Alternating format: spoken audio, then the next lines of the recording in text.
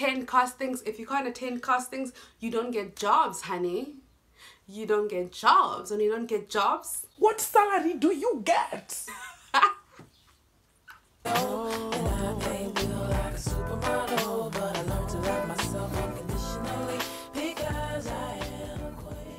Hey Yammiez! Welcome back to our channel. If you're new, please go ahead and be yummified and be part of our yummy fam by clicking the subscribe button down below and the notification bell so that you get a notification every time I upload a video. So today I thought I should just do basically a follow-up on the previous modeling video in terms of how I became a curve model, right? And to just help you with your journey as well. So on the previous video, which I'm going to link here or there, I spoke about my journey and how I did it. But I mean, journeys are different, and having learned through my experience, I thought I should come and share that with you, okay? So I'm gonna basically be chatting to you about how I can help you do it on an easy route. I mean, why not? Spilling the tea, sharing the fruits of the tree, if there's even such a thing, but you know, yeah, so that's what I'm going to be doing, because sharing is caring, and just because I share information doesn't mean it's going to take anything away from me. Honestly, if it's meant for you, like I said, it will be for you. Nothing meant for you will ever miss you. So let's get right into it. So if you want to hear all things about how do you get into plus size modeling or any type of modeling, because there are different types of model categories, so let's get right into it.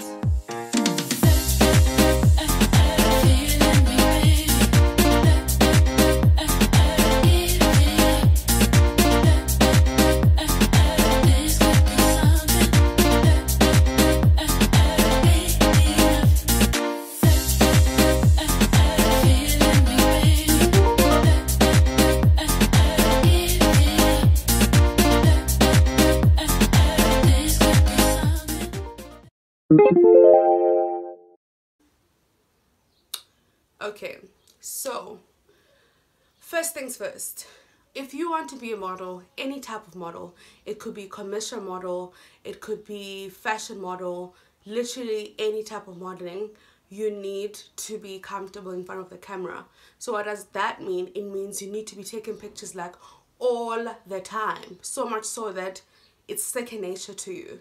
This is because when you go for castings, and castings are basically auditions for you to get into a specific role or get into a specific magazine or commercial, etc.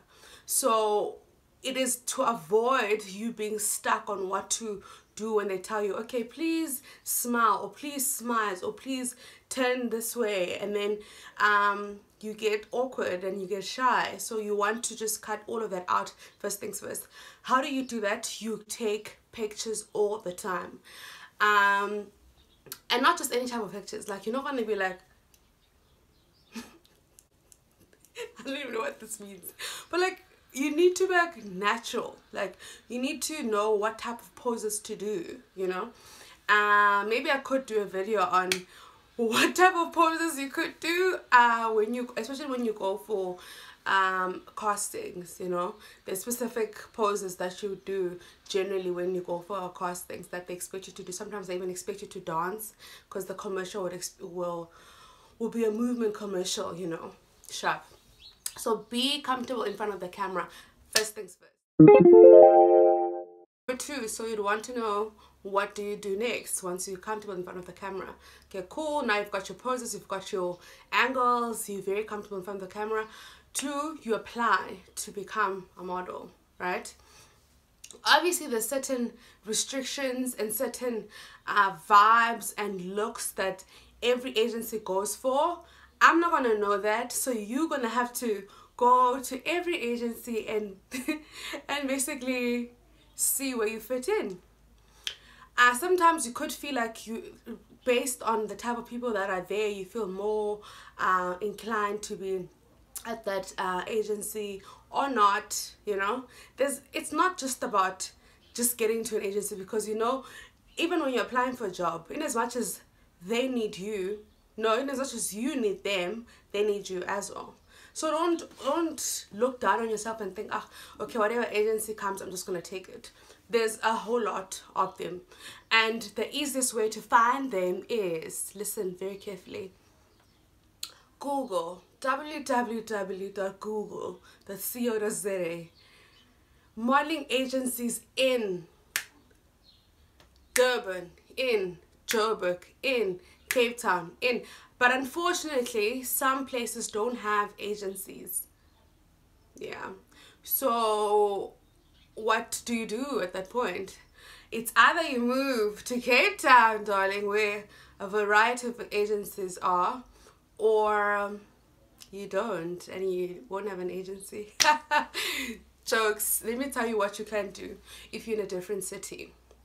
If you're like really, really bomb, supermodel type of vibe, and everyone wants you, even any agency will basically want you. So you can basically contact them and get into contact with them, and they can sign you wherever you are. But now the only issue would be that if a client doesn't know you and they want to see you, the whole traveling thing for costings and not being guaranteed if you're going to get it or not would be difficult, you know. So you want to tap into look at if that is going to be something that you're going to be able to do, right? Sure. So how do you apply? Number 3 is, how do you apply? Sharp, you've Googled agencies in wherever you are, right? And then you find there's a whole lot. Like, for instance, when you're in Cape Town, there's talent agencies as well, which means that for those who can sing, who can dance, who can act, who also can be part of commercials, are mostly inclined to be signed with those specific modeling agencies, you know. So so you need to look into what type of agency that you want to be associated with, you know, and that will determine the next step of what you do next. Sharp. So once you've done that, let's say you select modeling agency A. Modeling agency A says, okay, cool, they all have a specific requirement, which is you need to basically take pictures on a plain background where you're wearing usually a jean or tight-fitting pants and a top, plain top, black or white, and then you take pictures with your face, Polaroids, and on the side and the back full, and then full pictures side as well. Those you need to have forever. Basically, if you're on the search for a modeling agency, just have those set and done. You can do those on your phone. You don't need any expensive camera or equipment. Just ask your friend to help you out with those. Once you have those, you know, okay, cool. You fill out your name, your surname. I'm gonna try and see if I can use any example of any agency while I'm talking here, and then just put it here. Fill out your name, your surname, and details of where you stay, what you can do with the talent agency. Can you sing? Can you move? Can you dance? Whatever. Can you act? Your height. You need to know your height as well. The color of your eyes, the color of your hair. Also, for black girls, you're gonna need to be very consistent with the type of hair that you have. So if you're gonna put the afro, then they need to see you an afro for the rest of your modeling career. Yeah, and then after that, they'll basically reply to you, and they'll either say, come, we want to see you, or that they've already have that look. That is the very generic thing that they're very much inclined to do. So you already know it's either they'll say that come through, or that they have the look.